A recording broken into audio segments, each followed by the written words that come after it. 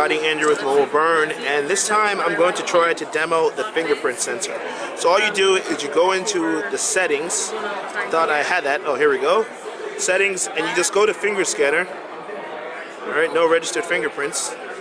And once you set this up, you're able to set it to unlock to your phone. You can verify your Samsung account, and you can pay using PayPal on your mobile device. So that's pretty interesting. They guide you through it very quickly. Just like with the iPhone, they have the fingerprint sensor actually registered within the power button. So I'll just slide my finger down. It went through, slide it once more. Okay, and we're gonna just keep going. Wait, swipe slower. Alright. I'm gonna just keep going over and over again to make it register more often and more accurate. So okay, now enter a password 1234 to make it easy. It must contain at least one letter. 1234A. Done. 1234A. Once again. Okay. And now it's been registered.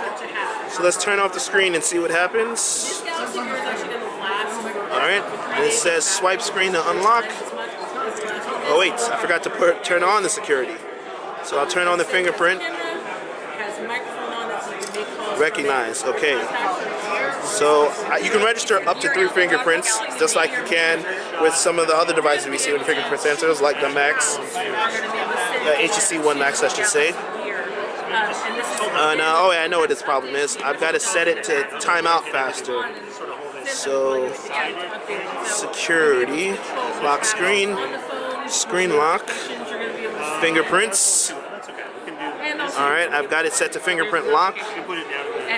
Lock automatically, screen lock within 5 seconds. I'll set it to immediately to save us 5 seconds. Alright, now let's try this one more time. If I swipe to the right, it won't unlock. Got to keep doing that. It will let me get into my camera. So in case you have a quick moment that you want to record from your kids, you can do that. Remember, this is a demo device, so it's not going to be perfect. But you can get into your camera. There we go. Camera loaded. Takes a little long. It's a little slow, but loads nonetheless. And now once I turn it on again, swipe down with my finger. Got to go slower. Recognize, and it unlocks. So that is the fingerprint sensor on the Samsung Galaxy S5. Be sure to click the link in the description below so you can see some more of our videos of the S5. In the meantime, this is Andrew from mobileburn.com. Thanks for watching.